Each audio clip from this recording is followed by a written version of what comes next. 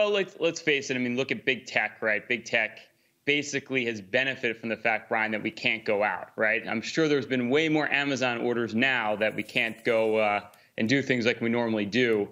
So I think, tech specifically, and we know at this point tech is 23% of the S&P. It's not the S&P 500 anymore, Brian.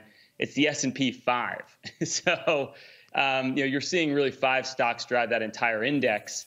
And I think a lot of that has been fundamentals up until a point. But now you're getting to a point where, like Apple, for example, is literally at its $700 billion to its market cap this year. Now, I think Apple's a great company, but there's not anything that's fundamentally changed in their business, I would say at this point, that would justify that they add another $700 billion to their market cap.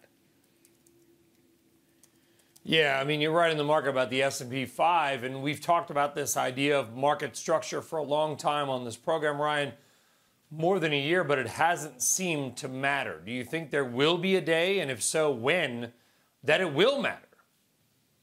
Yeah, I think there will. I think we talked about this before. I'm not bold enough to tell you exactly when that day is, but if you look at every historical measure right now, and if you look at the top stocks in the S&P 500, they now trade close to 50 times forward earnings. Historically, that's extremely expensive, and it's reminiscent of what you saw back in 99, 2000. But then, Brian, if you start looking at the cheapest stocks in the S&P 500, it's more like 11 times forward earnings. So when you start to slice and dice the market, what I start to see here is it's really the tale of two markets. You've got big tech, where valuation expansion just keeps happening. It's not really on profits growing. Then you have the rest of the market, which is relatively cheap here. And a lot of the rest of the market is dependent on the economy reopening. And if you start looking at the economic data, well, it is getting better and better. If you look at yesterday, we had, we look at the unemployment numbers. You start looking at those jobless claims. They came in under 1 million claims for the first time. Like, that's great news. You start looking at those PMIs for manufacturing services. They're over 50. They're in expansion again. You start looking at those TSA numbers, people going through the airport, people are flying more. So I think the underlying economy, make no mistake, is getting better and better. And that's extremely bullish for the overall market. I think you just got to be careful here that you're not just putting all your money in tech.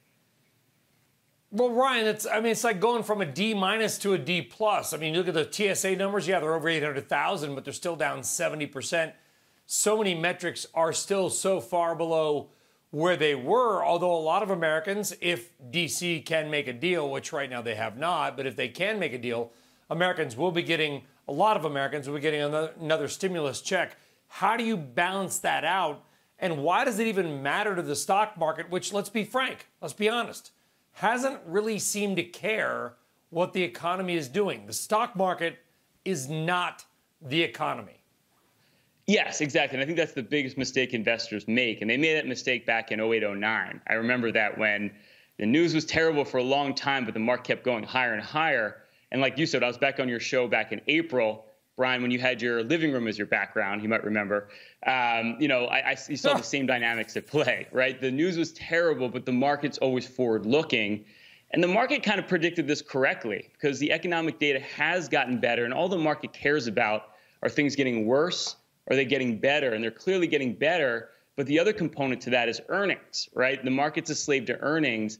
And clearly, Wall Street's been completely incorrect on earnings. I mean, we've seen over 80% beat on S&P 500 earnings so far. And it's not by a small margin, Brian. It's by 20%. It's the biggest margin miss ever. So clearly, companies are managing their balance sheets way better than Wall Street anticipated. And that's another reason why the market keeps driving higher here.